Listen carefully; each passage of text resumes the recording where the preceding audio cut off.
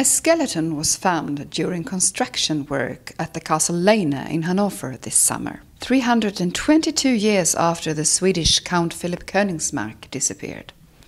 Can it be him? It was suspected that he was murdered because of his love affair with Sophia Dorothea. Unfortunately, Sophia Dorothea was already married to the powerful George Ludwig, who later became King George I of England.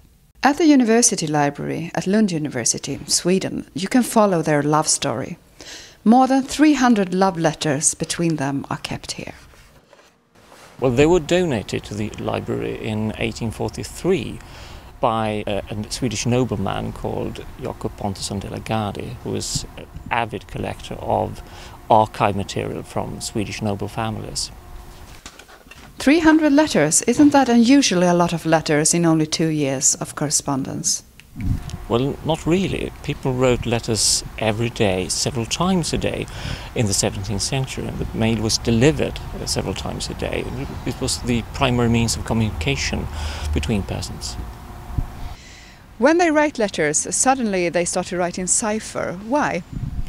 Well, I suppose they needed a secret code to disguise the sensitive information. After all, it was an illegal love affair. Sophia Dorothea and Philip Königsmarck were planning to run away together. But someone gave them away and the love affair was exposed. And after a nightly visit to Sophia, 29-year-old Philip Königsmarck disappeared without a trace. Maybe George Ludwig ordered someone to kill him.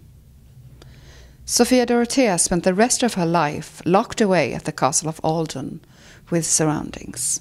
How did they dare to write so many letters to each other? I honestly don't know, and of course it was dangerous. It all ended badly, but I suppose they had persons they trusted who delivered the mail to each other and so on. Maybe this murder mystery will be solved, because now DNA from the skeleton is going to be compared to now living relatives to Philip Königsmarck.